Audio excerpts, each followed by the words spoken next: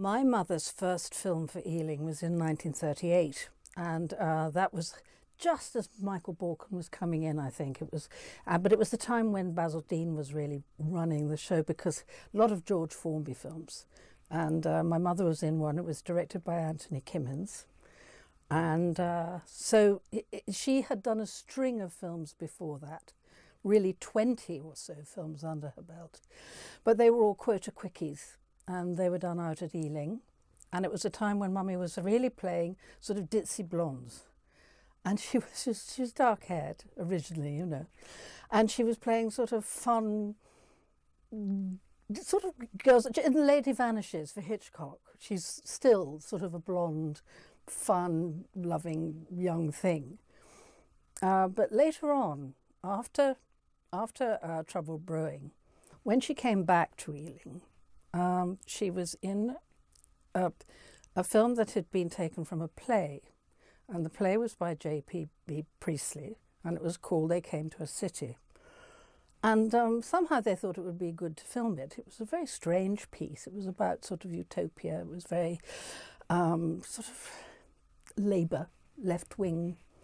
And they thought that it would catch, at that particular moment, a time when, after the war, people were looking towards this sort of thing. But it didn't really work on film. But it worked for my mother very well, because really from then on, she played far more dramatic parts.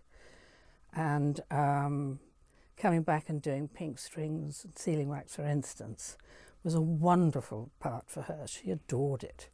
But before that, she did Dead of Night. And that was a sort of portmanteau of lots and lots of different directors coming together and making different little horror stories. And my mother's particular story that she was involved in was about a haunted mirror. Peter, it's the mirror. Mr. Rutherford told me about it, that's why I came back. It belonged to a man who was crippled, who accused his wife just as you're now accusing me. Peter, you must listen to me!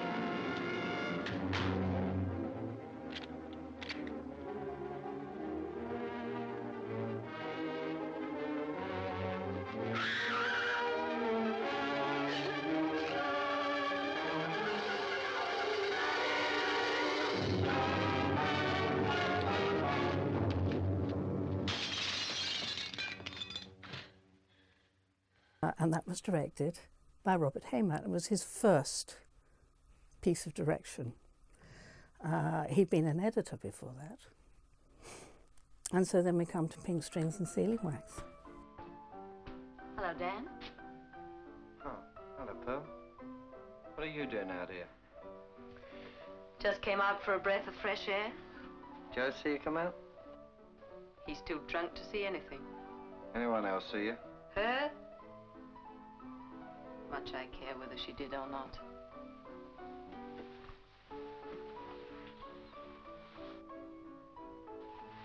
Nick, out, May, will ya? I'm late. Where are you going? Inside.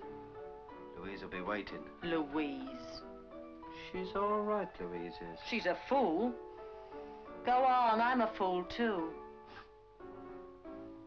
Both of us making fools of ourselves over a dirty, cheating swine. I know she loved the costumes, and they are great, sort of Victorian bustles and things, and terribly flattering. And she liked the meatiness. She liked, you know, it's great fun when you're playing the villainess and the murderous, adulterous, flirty, and yet then frightened. What'll you have? Peneth. What's yours? I'm not drinking with you. Please yourself. Why can't you stick to your own man instead of running after mine? Hark at her. Yours indeed. Seems to me the only thing you ever got out of Dan was that pretty little scar on your face. You dirty slut! Now, kid.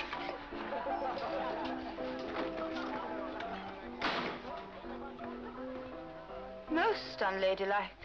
I love the pub life. It harked a little bit for me towards what was going to happen later when they filmed, because she's played barmaids a few times, and she was a barmaid in It Always Rains on Sunday as well, but an up-to-date one, sort of, you know, 1946, 47 one. and in fact, some of the people were the same as well. John Carroll is in that as well. And I think there was a freedom in the bar scenes. There was something a little bit more kind of, I don't know, visceral and fun.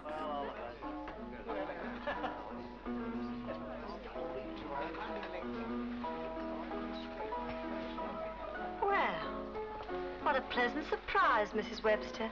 You've never been here before, have you? No. Good evening, Dan. Good evening. You ought to have brought Mrs. Webster here before, Dan.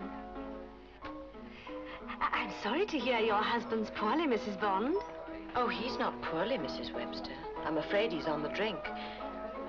Though I must say, I wouldn't be surprised if he wasn't working up for a nasty illness.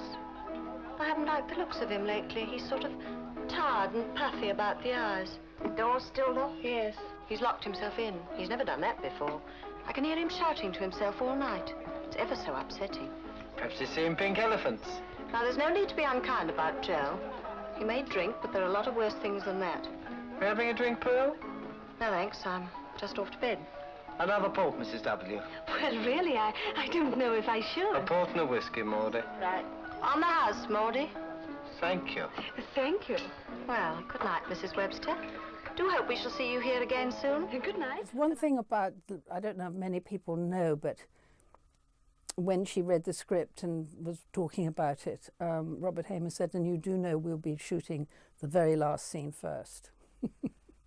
So she actually shot her death scene before her life had begun in the film.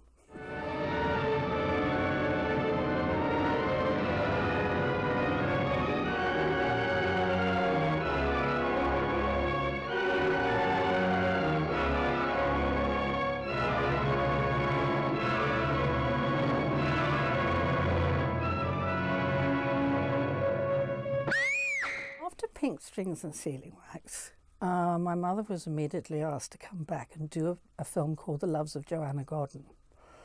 That was actually, the screenplay, amazingly, was H.E. Bates. That was something about Ealing.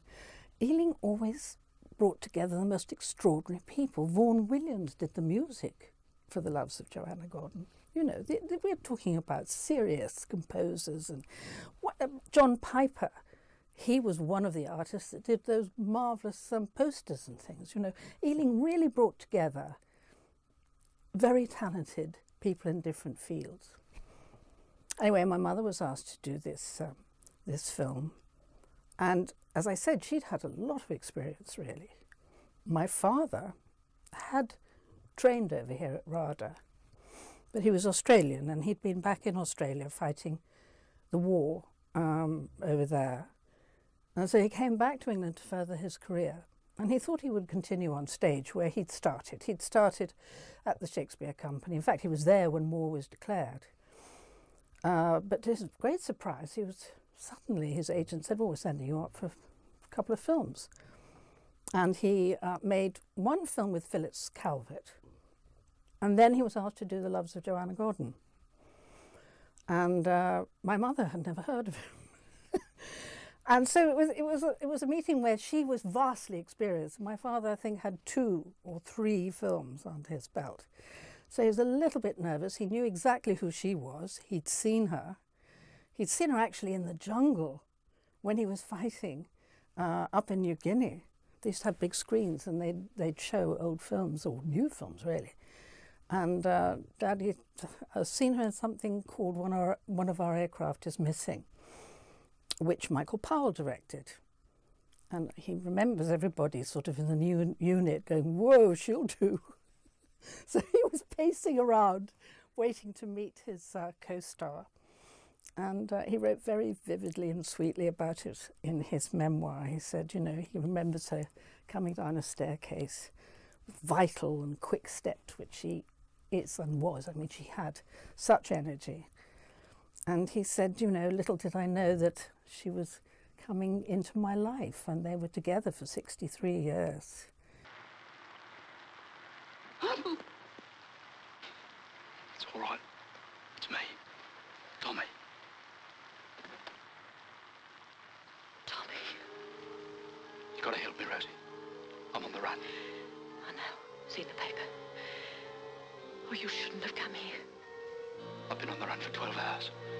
I had to hide up somewhere till dark. You're soaking. You'll catch a death of cold. I'll be all right if I get some grub. I haven't eaten since dinner time yesterday. I'll try. There are 4 of them inside. I'll have to wait until they've all gone out. Just some grub, Rosie. That's all I want. I've got to go back in. They'll be wondering. I'll come back as soon as they've all gone out.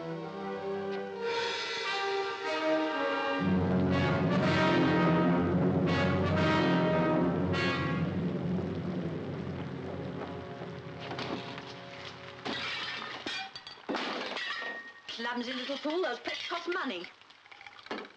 And don't scowl at me. I wasn't scowling. That's right, call me a liar. Yeah, what's up? Why don't you keep your kids in order? You sit there listening to her calling me a liar and you don't say a blinking word. Sounds to me as if we both want a dose of salts. Good hiding, that's what she wants. I think my mother's greatest strength as an actress was that she didn't play for sentimentality at all. She was very straightforward. She was very bold. She could be very funny, but really the films we're talking about today, they showed more her kind of feistiness, her boldness, her brazenness. She wasn't a typical English Rose. And indeed, I mean, her mother was Dutch and French with a smattering of German. So there was a sort of continental thing a bit with my mother. And she never suffered fools gladly. But as I said, she was very funny and had a sense of humour. And yet underneath all of that, there was an enormous vulnerability. So she brought all of that to the screen. You do see that she was used as the strong woman in those Ealing films. But when my husband and I presented her with as many films as we possibly could find that she'd made, including quota-quickie ones, I mean, funny, with Will Hay and all sorts of things, she hardly looked at them because she always looked forward and she very rarely looked back. She looked back with affection because she had a lot of friends. They had a lot of friends from Ealing days. Anthony Kimmins, Trouble Brewing, with George Formby, he remained a huge friend. He directed that. Charles Friend was an enormous friend. Monia Danishevsky, and he was the publicist for Ealing, was one of their very best friends. He wrote a wonderful book about his life, really, but it encompassed a few things about Ealing as well. And he described working there. He said, you know, the liveliness around the table when they were all discussing what they were going to do, how Michael Balcon put his trust in people. He said, you know, I came in as a publicist and I ended up being a producer of Whiskey Galore. So he gave chances to people. And the discussions would start. Mummy said, oh, it was wonderful. We were surrounded by very talented, very gifted and very active chaps who would be talking, and then word games were absolutely marvellous. And then they'd all go to the Red Lion, and that would continue, which is the pub across the green, until they were sort of drunken, exactly the same sort of things going on.